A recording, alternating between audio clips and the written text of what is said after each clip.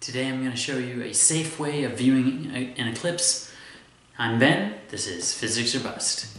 To do this quick project you'll need a few things. A cereal box, some aluminum foil,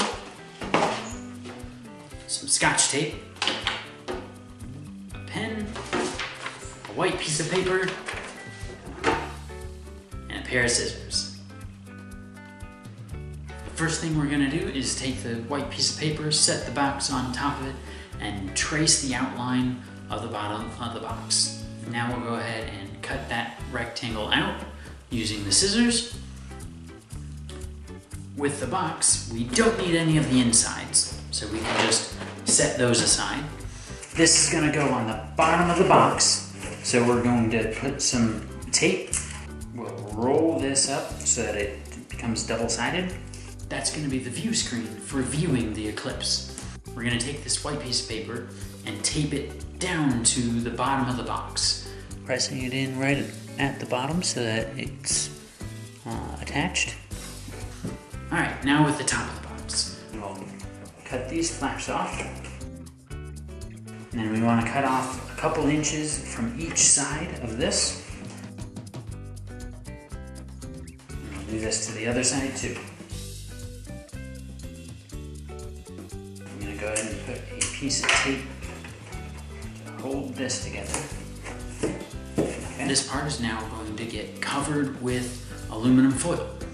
Get enough aluminum foil to cover one side, and we're just securing it to the box. Once you have the foil secured, use a pin to create a small hole in the foil near the center of the opening of the box.